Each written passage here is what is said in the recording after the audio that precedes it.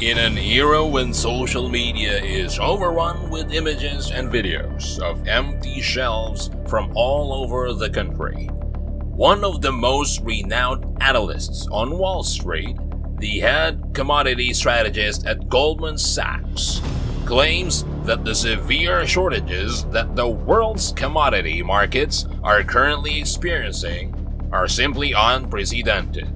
I've been doing this for 30 years, and I've never seen markets like this, Jeffrey Curry said in a recent interview with Bloomberg TV, revealing that the physical conditions of the world's markets are extremely tight.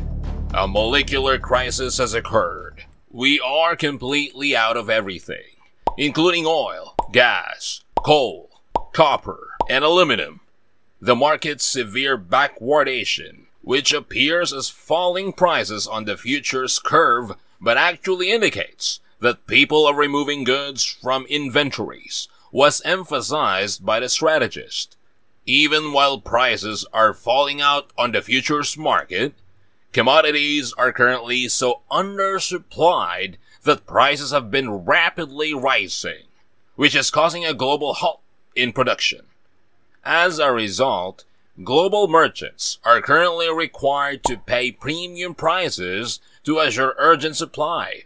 At this point, the scarcity of almost everything has resulted in unprecedented price hikes everywhere, based on the costs of 23 various energy supplies tracked by Bloomberg's Bloomberg Commodity Smart Index, metals and crops. The highest level of oil prices since 2014, with a benchmark Brent crude oil going as high as $94 today, are what's fueling this remarkable spike and guaranteeing even more misery at the pump. According to Bloomberg, all 6 of the key industrial metals traded on the global metal exchange market have had sharp price increases in the previous month. Diesel prices have recently experienced their biggest spike since 2008. The vast majority of U.S. firms are being negatively impacted by all of this confusion. A report published this week by Goldman Sachs found that 97% of U.S.-based businesses are reporting operational issues, given the perfect storm afflicting their operations, in addition to paying higher prices for commodities and raw materials. According to the survey, 89% of business owners think that labor shortages are having an effect on their bottom line. 76% of respondents indicated that increasing costs have a negative influence on their financial health, and about 84% have been dealing with inflation and widespread price hikes. In the meantime, a third of U.S. businesses either scaled back or closed due to a lack of materials and parts. Jessica Johnson emphasized that many U.S. firms are on the verge of financial collapse due to the health crisis' ongoing effects.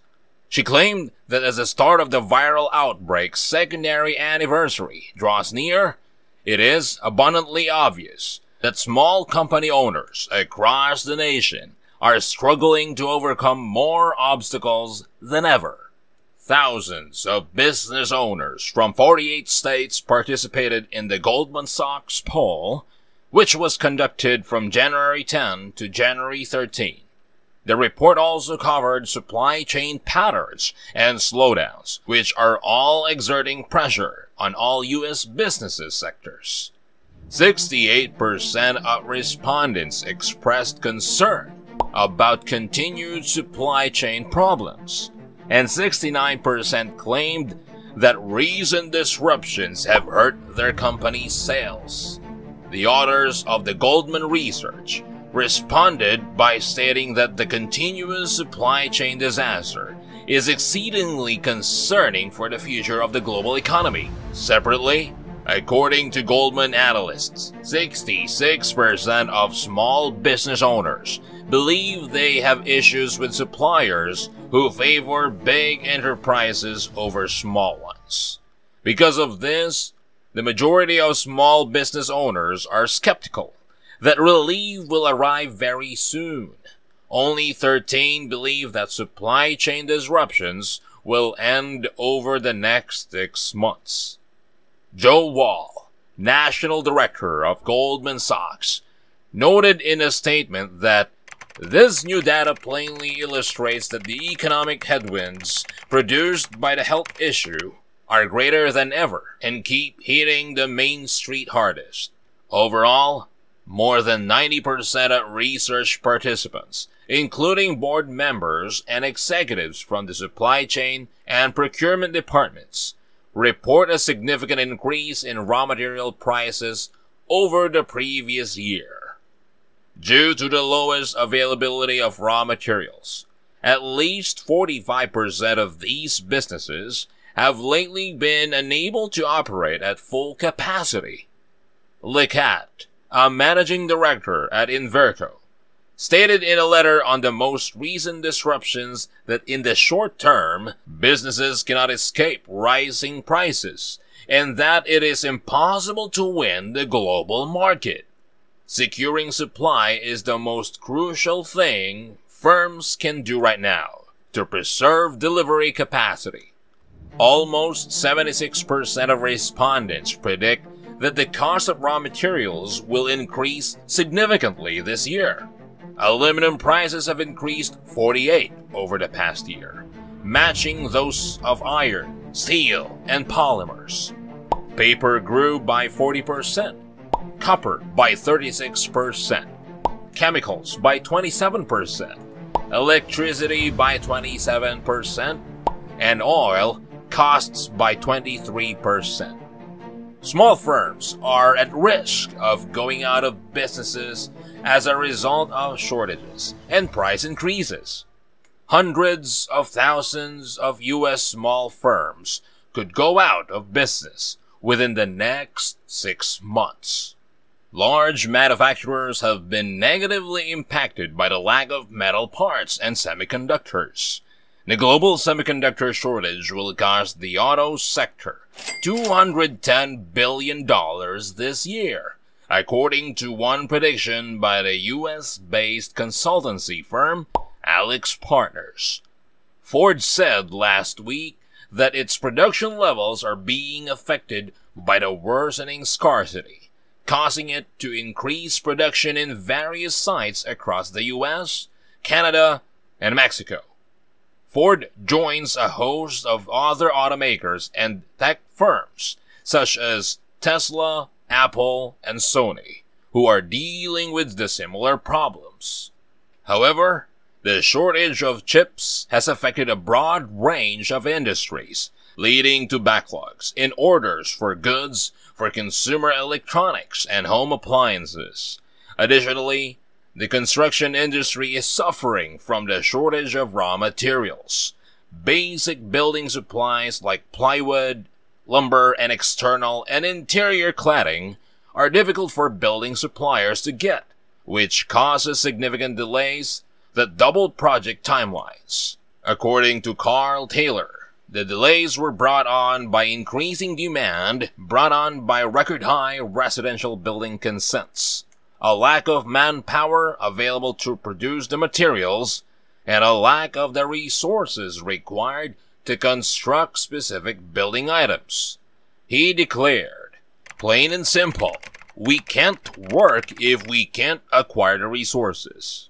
Home builders are also having trouble locating steel and copper, which is making it even harder to build the 5.24 million homes that are required to satisfy this year's expected demand. More than 90% of builders reported delays and material shortages in 2021, according to the National Association of Home Builders. When inventory is low, the market becomes more competitive, leading to bidding wars that drive up house prices. Redfin chief economist Daryl Fairweather told Insider. However, that isn't the only distortion brought on by the supply and demand gap that markets and sectors have been dealing with. Yassi Shafi, a professor of engineering systems, predicts that Medicaid shortages and global supply networks will take a long time to settle.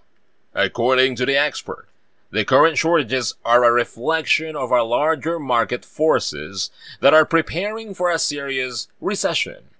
According to Shafi, the bulwark effect, a well-known supply chain phenomena, is a crucial driving force. Today's goods manufacturers frequently over-order because they believe that just a portion of their orders will be completed, despite the fact that they are struggling to keep up with demand and unrelenting supply uncertainty. Additionally, they count on the demand staying the same or increasing. The inflated order is passed on to a Tier 1 supplier by the next step in the supply chain, who may be a parts wholesaler. The Tier 1 provider operates in a similar manner to all other suppliers. The order has gotten drastically out of proportion by the time it gets to the minor sub-tier suppliers at the end of the supply chain. The term phantom orders refers to orders that are significantly larger than what customers actually need. Businesses will be left with stocks of goods they can't sell and parts they can't utilize when demand slows. Smaller suppliers at the end of the supply chain that lack the financial clout to write off a sharp decline in demand and the expense of unsold inventory are particularly hurt by this. Shafi cautions that under these conditions, many firms would fail, exacerbating the recession, as occurred in the global financial meltdown of 2007 and 2008. There are numerous indications that sales are already declining. Recessionary factors are intensifying as inflation soars and people's purchasing power declines, and the impending increase in interest rates will hasten this downward trend even further. Additionally, a great deal of historical evidence suggests that the bullwhip impact alters market sentiment and has the potential to quickly trigger a meltdown. This basically indicates that businesses should be cautious about the root causes of the shortages created by the bullwhip effect, because markets can respond at any time and withdraw support. Example, company owners should begin preparing for the worst, and customers should be prepared for a very tumultuous year. This is 360 Economist YouTube channel. Don't forget to support us by hitting the like, share, and subscribe button.